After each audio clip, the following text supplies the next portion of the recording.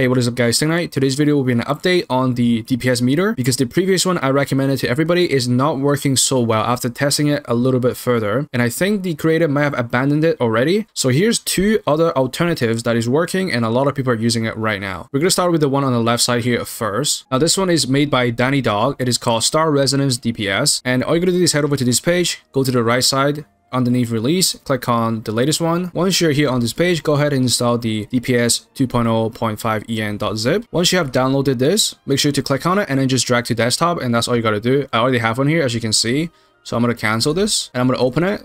And then make sure to install the npcap 1.83.exe first. And then once you open the Star Resonant DPS analysis.exe, that's basically the DPS meter that you want to keep, and it just works. Now, once you have it open and you're in the game, you can adjust this however you want. So you can make it bigger or smaller, or you can have it on light mode or dark mode. If you go to the settings icon, go to settings.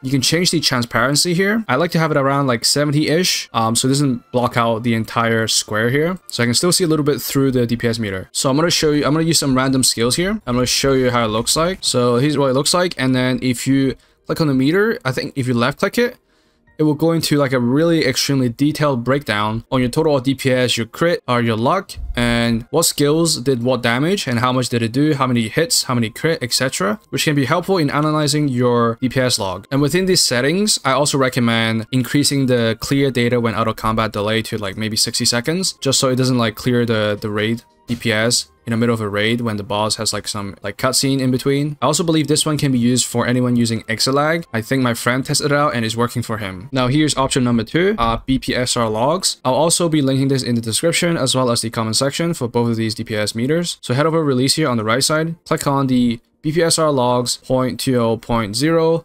x64en-us.msi. This is the one I downloaded. So when you download it, it might say, you know, it isn't commonly downloaded. So I have checked this briefly. It seems to be fine, and I see a lot of other people using it as well. So just go ahead and keep this file. It's gonna ask you again, but you want to keep it anyway. So and then just go ahead and install that. It's like a regular installer. Now once you have installed it, it should have a BPSR logs in your desktop now. You just click and open that, and then it will show up like this. And I'm gonna go back into the game. So now for this one, you have a little bit more customization. If you click on the settings icon, you could hide your ability score, you can hide other people's ability score, you can hide your name, or you can just make it show your class and stuff like that. Also, and here at the bottom, you can also adjust how long before it resets itself.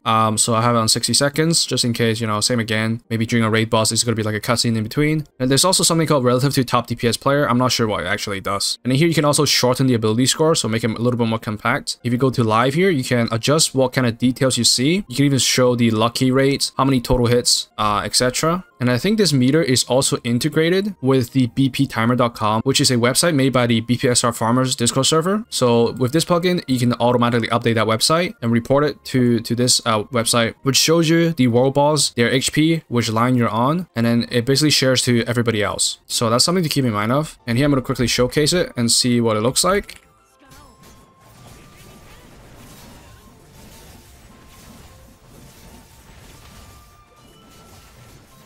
So I think this one is a little bit more compact than the other one, but I think both are pretty similar and not that different, and it's totally up to you which one you use. You may see a question mark here, but I think this only happens when I'm outside of an instance. So if you're in a dungeon or in a raid, your name will show up, but outside of dungeons and raids, your name doesn't show up. For some reason, you get a question mark, but that's not really a big deal. Nobody uses the meter outside of dungeons or raids anyway. So now we're gonna quickly do a quick comparison in a unstable dungeon real quick, and I'm just gonna go auto combat. Should be pretty quick. So as you can see, they're both, you know, pretty much the same, in my opinion. They're not that different. There's only 4 people on the meter, so this one guy literally just AFK for some reason. Okay.